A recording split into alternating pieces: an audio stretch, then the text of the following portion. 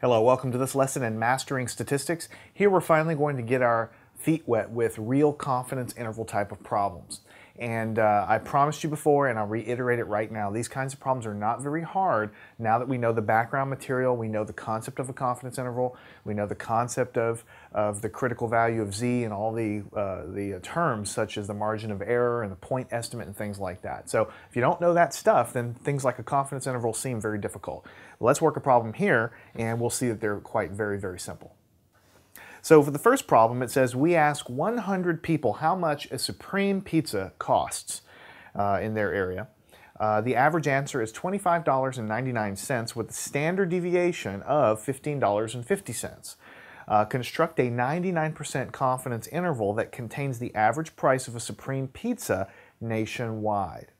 All right, this is the classic type of problem that you really are wanting to do when you're using a confidence interval. It's also very practical because clearly if we want to figure out what the average price of a supreme pizza is across the country, it would be impractical for us to go around every city and every pizza joint in the country and go figure out how much a supreme large pizza costs and then take the average of every place across the country. It's just not going to happen.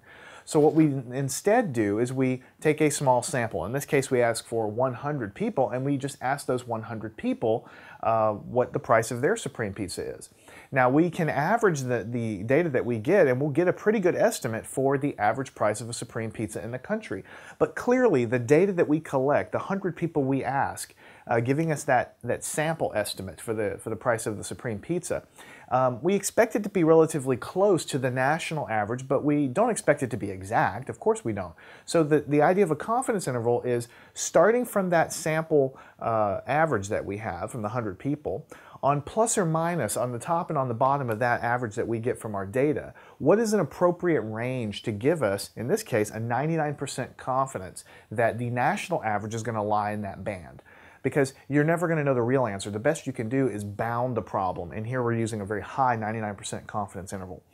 All right, so in order to use the techniques that we outlined in the last sections, we have to verify that a couple of things are true. First thing is we do not know the sigma, the standard deviation of the population. We don't know that. In fact, the problem just says we ask 100 people. It gives us the average answer of those 100 people, $25.99. It gives us a standard deviation of $15.50, but you have to realize that that standard deviation in the problem, $15.50, that's the standard deviation of the 100 people that we ask.